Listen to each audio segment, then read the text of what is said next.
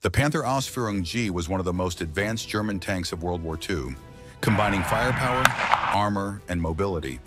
With dimensions of 8.86 meters long, 3.42 meters wide, and 3.10 meters high, the Panther Ausf G weighed 45.5 tons when fully battle-ready.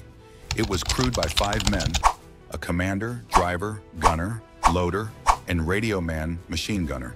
Its main armament, a 7.5 centimeter Kw.K.42 L per 70 gun, could fire 82 rounds with deadly accuracy. Additionally, it carried two 7.92 millimeter MG-34 machine guns for secondary firepower. The tank's armor ranged from 16 millimeters to 80 millimeters, with the turret front boasting up to 110 millimeters of protection.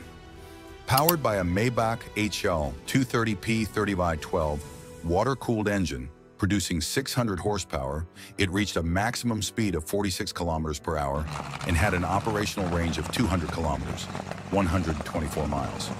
The ZFAK 7-200 transmission provided 7 forward and 1 reverse gear, ensuring smooth maneuverability.